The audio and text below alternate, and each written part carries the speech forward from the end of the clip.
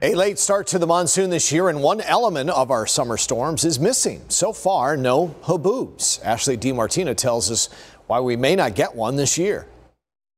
They are impressive to see, giant walls of dust that envelop the valley almost every year, a sign that the monsoon is here. Those first thunderstorms would not have much precipitation in them. We would kind of have a dry outflow from it. It would kind of be dry, like dry down bursts. But this year, we haven't had one. What would lead to a non-dust storm monsoon season? A few factors come into play. This year we had a really great winter, lots of precipitation pretty much statewide.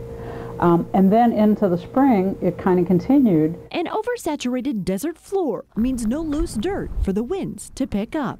The rain kind of tamped it down, and it hasn't been long enough to totally dry out. Our wet winter has also led to a lot of overgrown desert vegetation, which is keeping that dust settled down. Even though some of it's dead now, it's still there and it still has root, and it helps to keep that soil intact. With most of this year's storms bringing rain right away. We might not see a haboob. I mean, we might not see a big one. We'll have some dust, I'm sure. But if this coming winter doesn't bring a lot of rain and we begin to dry out, the dust storms will return next summer.